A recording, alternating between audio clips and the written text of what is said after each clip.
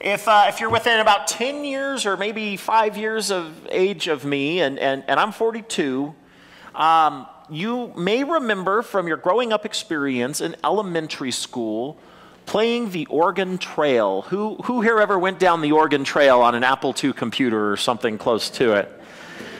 Yeah, I love the Oregon Trail. I'd look forward to computer time in class every week so I could go and play the Oregon Trail. I specifically wanted to play the Oregon Trail when this was about first, second, third grade, somewhere in that window. And if you haven't played it, the premise is pretty simple. You are a pioneer, and you and your wagon train are setting out from Independence, Missouri for the Willamette Valley in Oregon, and it's the adventure along the way. You have a family that you create for yourself that travels with you. You can make up their names. I was in third grade when I was playing this, so my children on the wagon trains, their names were Fart and my daughter was Stink. And you took them and hopefully you made it there with everybody in your wagon train. And kids today, I gotta tell you, you think that your hardcore video games like Call of Duty or Grand Theft Auto are hardcore. I am telling you, just wait till you have to bury your daughter Stink on the shores of the Klamath River or someplace on the Oregon Trail. That is intensity right there. So along the way in this computer game, you would encounter a lot of the challenges that the pioneers, it was educational, right? A lot of the challenges that the pioneers would meet along the way on the Oregon Trail. So you had to know how to get there wisely. You had to make sure that you packed enough food. And if you didn't pack enough food, you better have packed some ammo so you could go out and hunt bears and squirrels and buffalo. And if you needed to make sure that you could fix your wagon if it broke down. And if you couldn't fix your wagon, you had better have packed some wagon wheels and tongues and axles and things like that for your wagon. All of this stuff was very important. And even if you did well, even if you made all the right choices, you might just come across some bad luck, and maybe a robber would steal your supplies, or maybe you would have a member of the wagon party come down with cholera or dysentery. And we were kids. We didn't know what those things were. And then we learned what dysentery was, and we thought it was hilarious, even though it was a horrible illness and terrifying to have. But if you planned well and you made the right decisions, and maybe you had just a little bit of luck, then you and your family would make it to Oregon Territory, and you would show, at the end of the game, you got this vision of this beautiful VGA graphics, barely two-dimensional homestead that you settled. But if you weren't so lucky, then you might not make it, or you would lose people along the way. And I gotta say, for an 1980s educational software with very basic two-dimensional graphics and so much that left you wanting, the Oregon Trail brought the idea of the pioneers to life, at least for me. I think for a lot of people. In fact, I've always loved the idea of being a pioneer, as long as I could sit safely at a computer desk and be that kind of pioneer. And I think the genesis of it goes back to playing the Oregon Trail, which of course is not like being one of the early pioneers, is it? They faced real dangers as they fanned out across the West when the country was still young. But over the years, long after I grew out of the old computer game, I've always been interested in the West and the people who went out to settle it, and of course the people who had, it was news to them that the land needed settling, the native people and the decisions they had to make that were often forced against them unjustly. It would have been an unimaginably hard life for everybody in this region at that time, because the West was a great wilderness. And it's easy to buy into the romantic notion of that, and I just love the idea of that. And I think that's kind of where we meet Jesus and the disciples in the text today. Because Jesus is starting his movement. He's chosen disciples, he's given them some instruction, and they've traveled around with him a little bit and seen how he teaches and watched him do miracles and perform healings. And so then he partners them up. The text says 2 by 2, right? And says, okay, you've seen how I do my work, you've seen how I teach, you've even seen how I can do healings and miraculous things. Now you go out and do it. And then he sends them out like pioneers to share his message. And what's more, he says that he gives them authority to do so. He says, teach and heal and proclaim. I am empowering you to do those things in my name, which I think is very important. If you're wondering why Jesus tells the disciples, don't take food with you. That's weird, right? Don't take food on a long trip. But he says, don't take food with you. Don't take supplies. Don't take extra clothes or things. Just take the staff that you're going to walk with. And that's weird to me, because if they were merchants, they would bring supplies. There were other teachers that traveling around, Greek philosophers and such, who would bring things with them. But in first century Judean speak, what Jesus is saying is act like a teacher of Israel. When you come to a town or a village, act with authority and trust that people will respond, and respond with hospitality. And if they don't worry about it, just move on. Don't let it trouble you.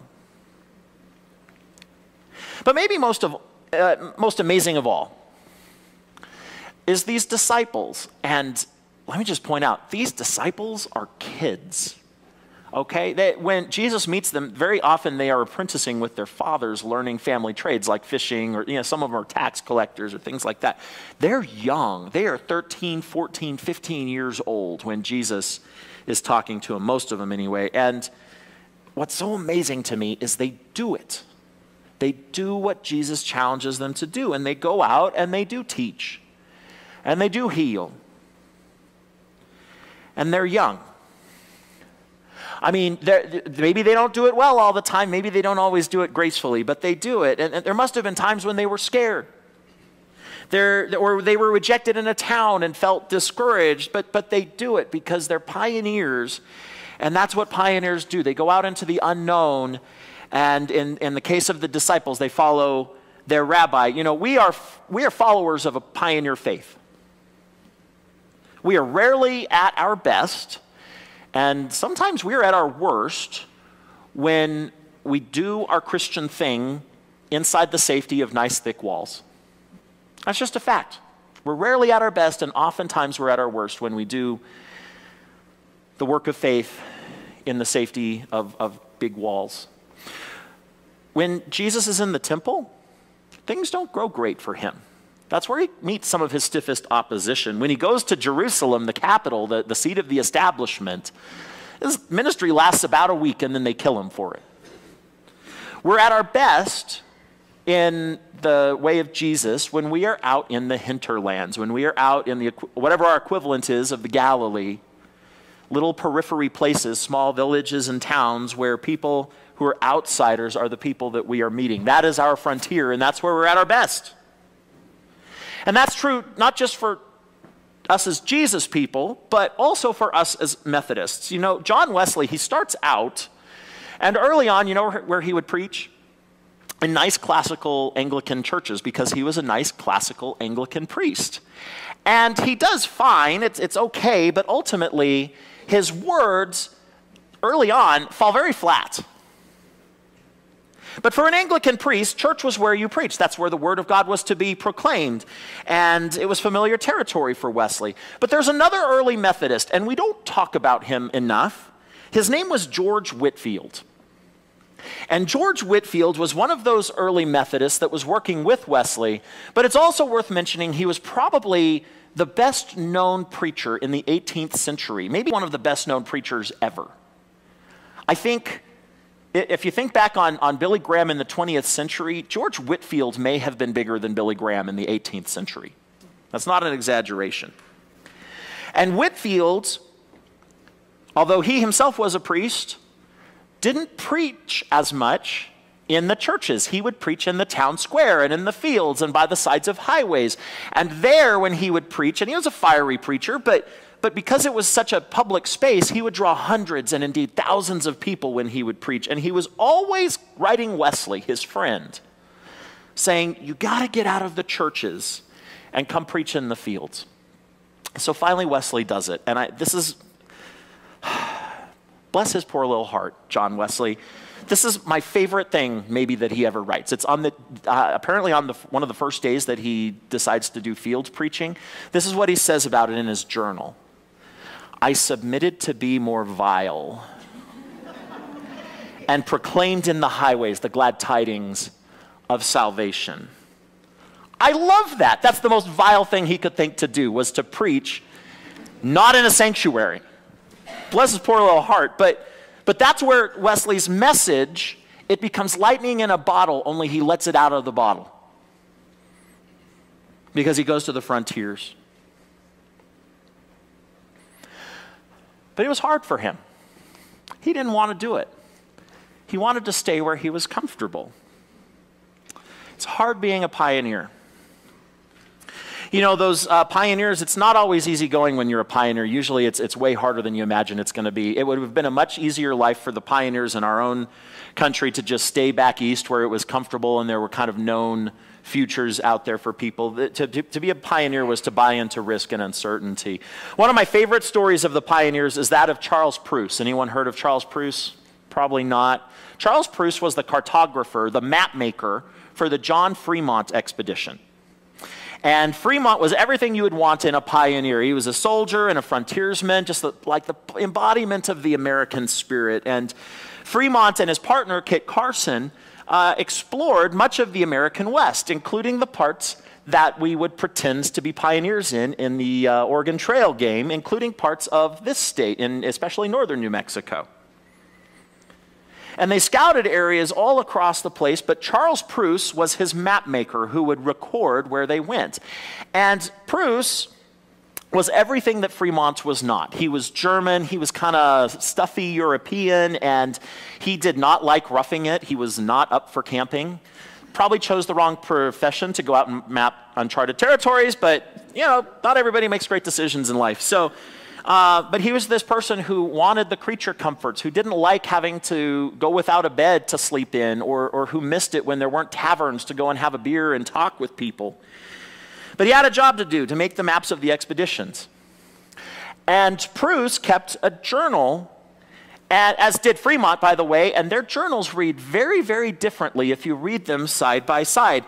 Preuss's does not exactly ooze the adventurous spirit. So on one occasion, when Fremont is writing about the glory of the unknown, Preuss's journal reads, "I wish I were at a market with a shopping cart today." Or on another occasion, as he discusses the expedition's prairie dinner of roast mule, Proust laments, "What a treat it would be to have a bottle of wine, but oh, stop. That thought is too beautiful to dwell upon." Fremont and Preuss were quite an odd couple. Fremont was nationally known by his nickname, the Pathfinder. His most iconic moment when he climbed, he said to the top, who knows, you know, egos and such, but he said that he climbed to the top by himself what he thought was the tallest peak in the Rockies. Now, we know it wasn't the tallest peak, but it was a darn tall peak. And what he says is that he climbed to the top and he pulled out of his pack. It was that dramatic. He pulled out of his pack an American flag and he planted it on the top of the mountain. And like the good soldier he was, and this should be a scene in a movie, he salutes the flag and then he walks back down the mountain. I mean, he was unapologetically grand.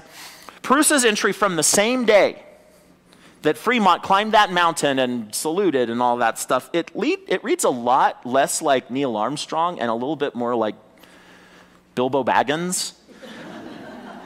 Here's what Preuss did that day. "Today I slipped in snow and slid on my pants a great speed for 200 feet until a bare rock stopped my descent. Rolling over twice, I limped away with a bruise on my right arm and another on my," and if you can imagine a word for your posterior, that's what he wrote, that we'd never say in church. Fremont's journal from that day finishes like this: "Standing where no human foot ever stood before, I felt the exultation of the first explorers." Like, wow, that's good, right? You can sell books that way. Preuss's journal entry that day, it ends like this: "Oh, and I have torn my pants." Most of Proust's journal entries involve various flip-outs about lack of food or the kind of food they were eating, and especially that there was no salts to flavor the food with. In one journal entry from 1842, he celebrates that the expedition traded with some natives for a big bag of rock salt, and he spends a few pages talking about how much he's looking forward to eating a well-seasoned meal and how good it's going to be. He writes so much, in fact, that he forgets the other little achievement that the party had that day. They discovered Lake Tahoe that day, and it doesn't come up. But here's the thing.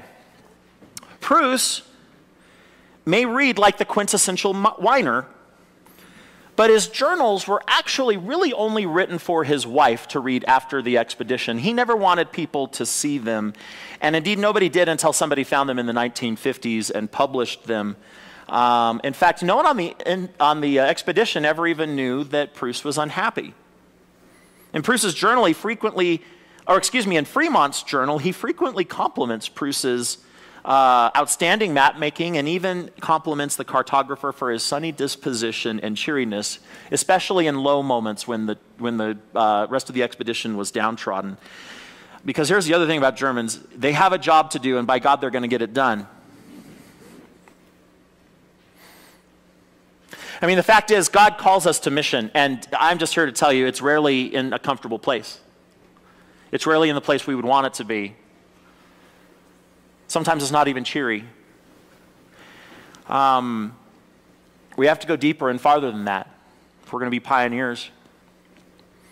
Mike Slaughter, who founded Ginghamsburg Church, a large United Methodist church in Ohio, he wrote a book where he said, I started thinking about founding Ginghamsburg because when I looked at the local church, it didn't look very much like a pioneer expedition. It didn't seem like a wagon train. What the local church seemed like to me was a cruise ship.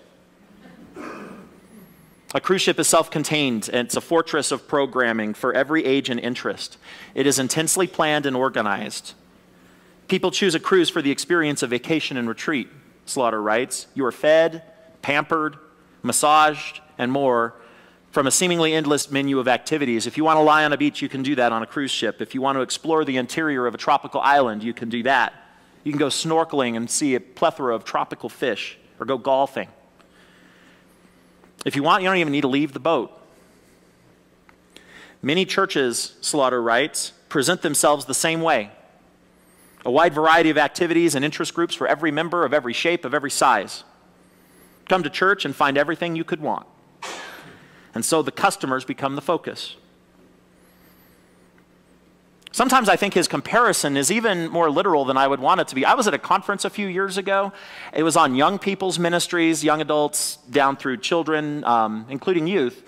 And one of the main presenters was the president of a company who, I kid you not, was selling mission trip cruises. Well, that's way closer to Mike Slaughter's observation than you want it to be. You bring a bunch of your teenagers and put them on a cruise ship for 6 or 7 days, and 2 of those days they would stop and get off the boat and do mission work in the morning and go to the beach in the afternoon. And that was your mission trip, to expand horizons and serve the poor. It's crazy. I mean, at what point do we in the church stop thinking of ourselves? What point did we stop thinking of ourselves as a wagon train, working together for common purpose, and instead as members who get the benefits of membership? We're sent by Jesus. We learned this a couple weeks ago at Gather. We heard from various community formers, community organizers, that church can be anywhere. Church can be at home. Church can be in bars. Church can be out in the wild. Church can be what happens when you're hiking through the mountains. Church can be what happens when you gather any community together where God is needed.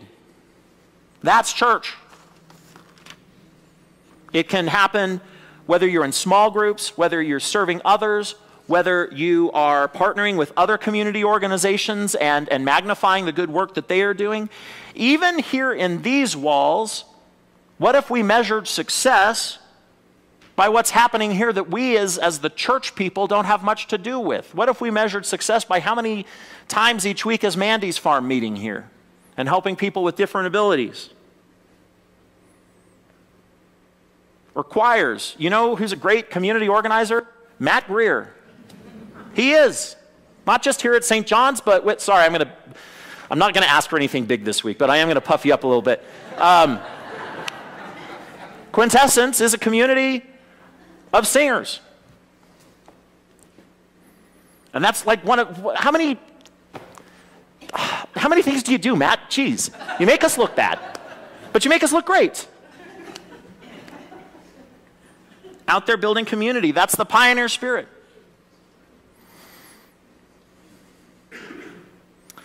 What if we measured our success as a church that way instead of how many people are in the pews on Sunday? And let me leave with this. And I just want to plant a seed in your heart and also maybe in your schedule. Because a few weeks ago also at Gather, we got to meet some of the folks in southeast New Mexico. Now, they were not planning on being pioneers, but their United Methodist Church left their church in Hobbs or Carlsbad or Artesia or a few other places, Clovis. And we invited them here for Gather. By the way, what they did was hard, like pioneer work. But they said, and this is their words, not mine, we were not going to leave to start some new church if that new church was founded on the idea of excluding people more than we were before.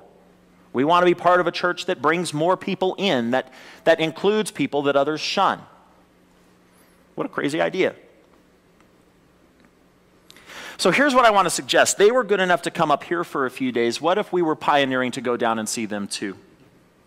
And so I'm asking folks to look at their schedules for late February, early March. We'll have a date set by the end of this week, in fact, to take a weekend and go down to Hobbs or Carlsbad. The smallest town I ever lived in was Las Cruces, about 90,000 people. Hobbs or Carlsbad seemed like the frontier to me. But it's a great frontier full of beautiful people who want a big-hearted, inclusive church in southeast New Mexico. And I can go, but you know what the problem is there. I'm Josh Kouri, local Jesus salesman. This is my trade. If we had people, real people like you, come, it would be heartfelt. So I'm giving you the invitation. Let's go down to Hobbs. Let's go down to Artesia. It'll smell a little oily there, but that's actually really just the smell of money is what they tell me. So, that's coming. But we need to do that because we follow a Savior who calls us to go. We follow a Savior who Scripture describes as the pioneer and perfecter of our faith. What that tells me is that the perfecting part of our faith happens when we walk outside those doors and we put ourselves out there and make ourselves vulnerable. So maybe we all need to be a little more Wesleyan and be a little more vile and go out there and do vile things like pioneers. So let us pray.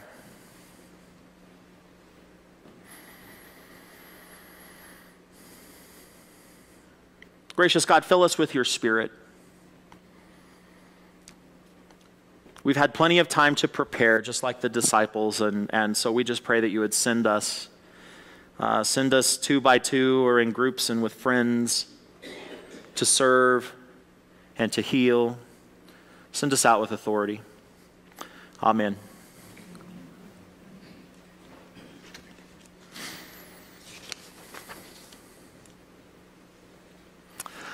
I think I just gave the invitation to Christian discipleship. I'm going to be honest. If you feel called to live more deeply following Jesus in your life, if you're willing to take risks for that, I actually believe you're sitting in the perfect church for that. I think that this is a great place to do daring things and pioneering things. And if that's you, then I'd invite you to speak with some either me or Matt or any member of this church or our staff about how we can all do that better together and how you can be a part of this church as we seek to all be pioneers together.